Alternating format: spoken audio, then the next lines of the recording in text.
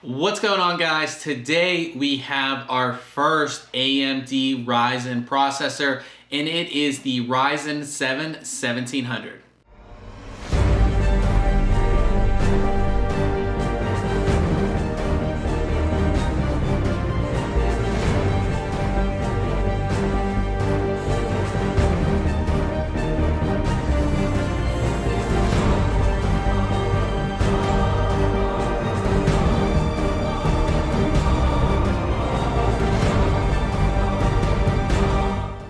The Ryzen 7 lineup is made up of 3 processors. All 3 of these are 8-core, 16-thread processors.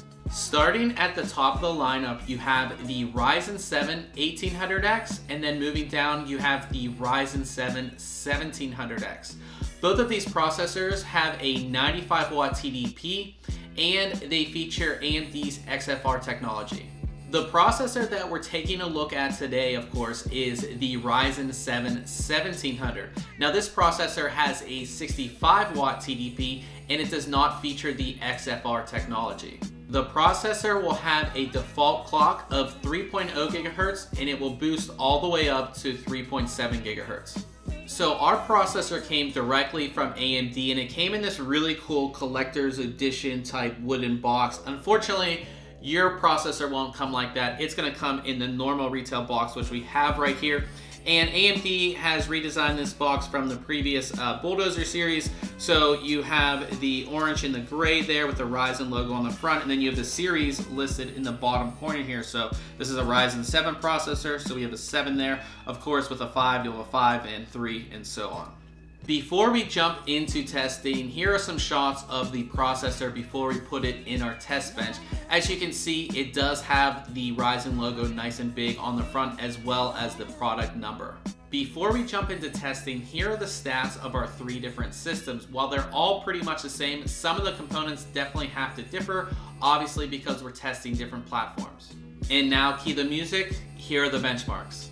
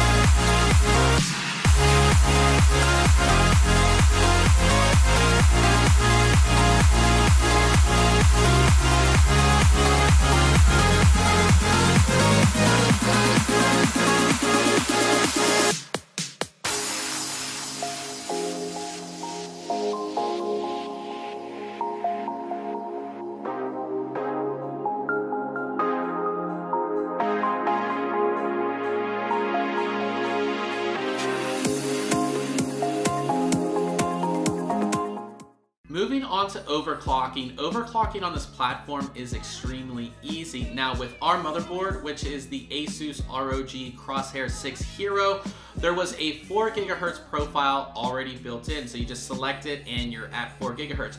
While our system did boot at 4 gigahertz, we were not stable. We tried everything to make it stable, it just wouldn't work out for us. So we moved things down to 3.9 gigahertz, and that was our final stable overclock. So we have all 8 cores running at 3.9 gigahertz, and that's with the V cores set on auto.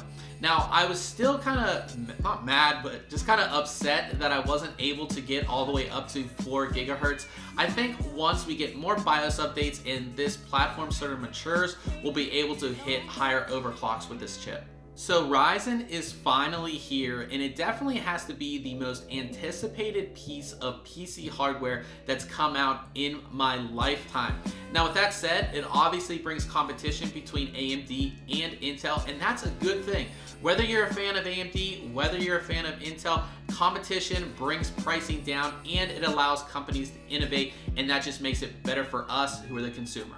Now down to the nitty-gritty, which is performance. Now when it comes to pure CPU performance and multi-threaded performance, these Ryzen processors really shine. They completely blow out Intel's Core series processors when it comes to multi-threaded testing.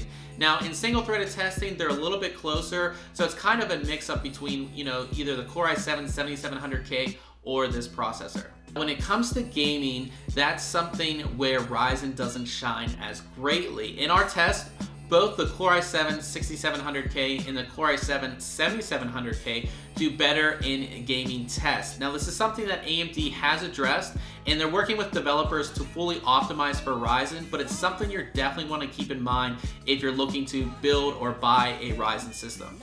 Now, one thing that I did want to address when it comes to the Ryzen platform is just how unstable it is. Well, it's not like super unstable. It was sort of a pain in the ass getting our system set up and getting it to run correctly. There are a couple things. One, you do have the memory issues, which I'm sure you've heard about. If you're running memory that's over 2133 megahertz, you're gonna run into issues where you actually have to overclock the processor to get the memory running at the correct speed. While this is fine for a lot of people, for our case, we wanted to run the processor at its default speed. So with that, we only had one kit here that would actually do that and allow us to run it at the speed it was set for and not have to overclock the processor. The second thing is just like the BIOSes. We have a couple AM4 boards here, and there's been like 5 or 6 BIOS updates in 2 weeks, which seems a little crazy. I know they're fixing issues, but if you're a first-time builder and you don't know much about updating your BIOS, it can be a pain. So you have all that. So that's definitely something you're gonna wanna keep in mind if you're building a Ryzen system. So is Ryzen for you? Well, I think that AMD has made a big splash with their Ryzen 7 processors, and it's definitely made them competitive against Intel. Now, this Ryzen 7 1700 pretty much beats out the Core i7 7700K in most tests, and it does it at a lower TDP and more controlled temperatures, and at a price of only $329. So if you have any questions about this processor or the Ryzen platform, go ahead and leave it in the comment section below. Until next time, catch you guys later.